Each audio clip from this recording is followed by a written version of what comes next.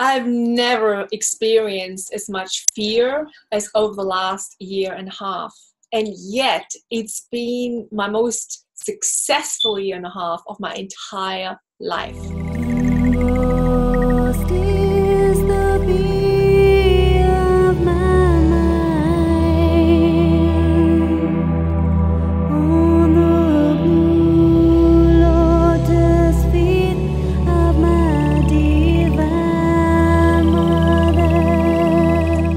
I'm Prasanna Diana Manuela, inspirational speaker, international best-selling author, and creatrix of Elemental Woman.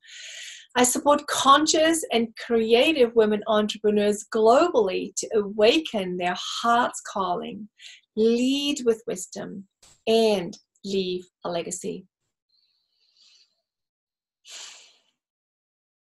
When we have a desire to grow, a desire to expand, a desire to really get our life on track with our soul's calling, our soul's purpose here on earth, we have to be incredibly, beyond measure, courageous. We have to be courageous because fear is coming up all along, every step along. So how do we deal with this fear? How can we move through things that terrify us? There's been moments of me sending a blog out or speaking on stage or acting on something that has brought up incredible fear within myself.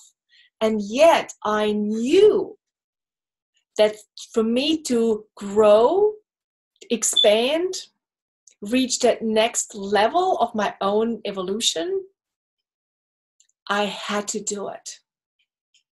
Whether I personally liked it or not, whether it might be received well or not,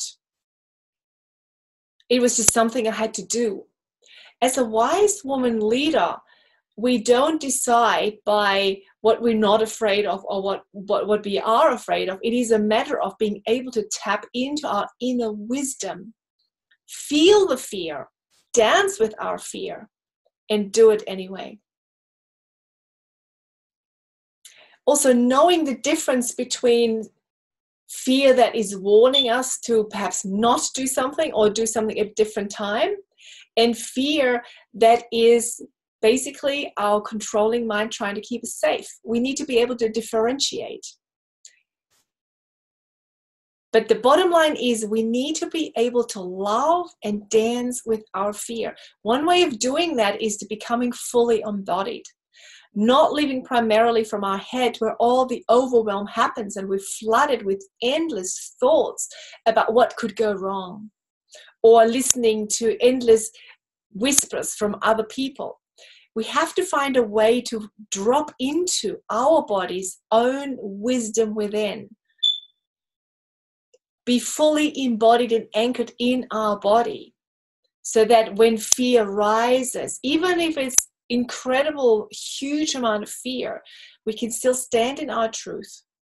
We can still do what we are called to do. There's no other way to live our destiny and to awaken our heart's calling than to be able to do that. So if you are struggling with fear and you feel like that's one of the components that's holding you back to fully step into your calling, then please join us, one of the Wise Woman Leader weekends that we're offering in Australia or in the United States. Come and join us.